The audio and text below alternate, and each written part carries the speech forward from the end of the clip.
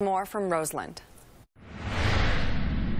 Just the Christmas we get. 7 members of the Jordan family packed into this car to stay warm. Flames forced them out of their home Christmas morning. We ran up out of there. His 3-year-old son never had a chance to open Christmas presents. All his toys and stuff in there, you know. Everything. We don't know what to do now. We got no place to go. Are all the toys destroyed or? Everything is destroyed. This is our second day in this house. All my baby toys is gone. They aren't the only ones the Red Cross is now trying to house and feed. 2 other families, a total of 12 people, are displaced.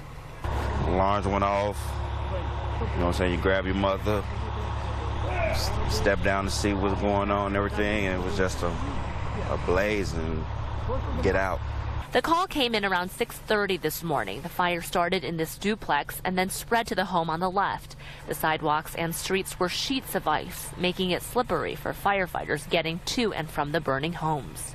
Ice wasn't the only impediment making it challenging for firefighters. Crews also had to deal with frozen hydrants. They used torches to thaw out the pipes and to warm up their equipment. This is a Christmas these families will never forget.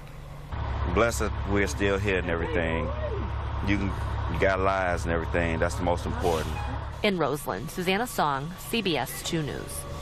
One person went to the hospital for a minor burn. 2 others suffered smoke inhalation but refused medical attention. The cause of that still under investigation.